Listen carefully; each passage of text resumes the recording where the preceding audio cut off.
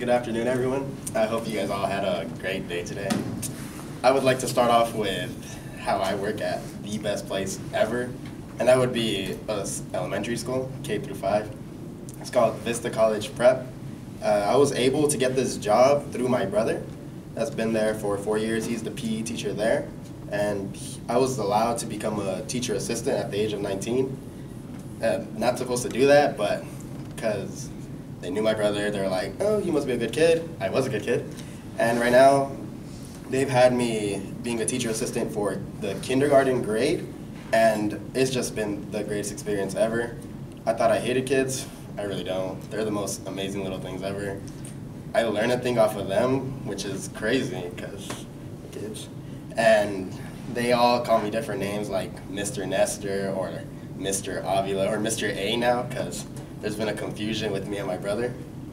And through this job, I've been told multiple times now to trust the process, and that would be my quote. And it was told by my boss. Her name is Kella Powers. And because I was always very, very impatient, I told her I can handle more, I can do more, but that's my weakness. I thought I could do more, but in reality, it was just too much of a workload for full work and then much more school coming later. And I couldn't handle it, but then she always kept telling me, just a process, you will get better at it. And I did. I started climbing the ladder. I've actually been able to substitute whole kindergarten classes. It's been really great. And that is why I've chosen my major now into sociology. I don't really want to teach classes, but I want to be around kids, and I want to be like a social worker, to be exact. And I want to help kids if they're in a bad environment that isn't getting them to school, because I've seen the importance of school. I would help them get to school in a way. And